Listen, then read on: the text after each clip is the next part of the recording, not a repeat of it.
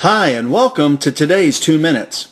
My name is Scott Schilling, and this is my video blog designed to share with you a daily lesson that you can put into action immediately in your life to help you move forward and make progress in your life.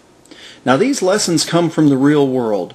Some might call it from the School of Hard Knocks, but I choose to call them God's little wake-up calls. Many times situations and challenges are put across our path to ultimately make us better through the power of experience. So with that being said, let's go to today's 2 Minutes. Today's lesson comes from a networking meeting and just hearing some of the things that people are sharing.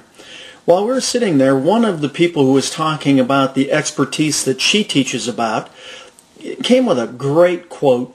And it says, "You don't rise to the occasion, you simply seek the level of your training."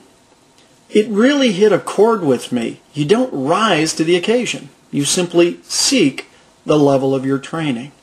As a trainer, a speaker, obviously that's what I work to help people with, is to increase their level.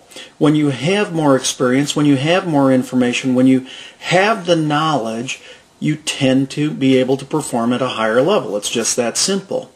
See, knowledge gives you confidence. And knowledge and confidence together give you the ability to go do something. They give you success.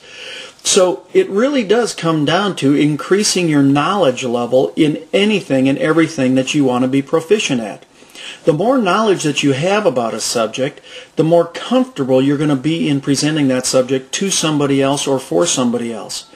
So the knowledge gets you confidence. And then with the knowledge and the confidence together, the confidence now gives you that comfort level to go and pursue talking to somebody about what you truly have. So knowledge gives you confidence. Knowledge and confidence together gives you success. It played out extremely well in that networking meeting this morning. And as soon as she said that, I started to watch and listen to everybody else. It was really interesting who gave their great 30 seconds and who didn't. And it really became who was knowledgeable, confident, and comfortable. With that knowledge, you gain confidence. And with knowledge and confidence, you gain success. Increase your knowledge, be more successful.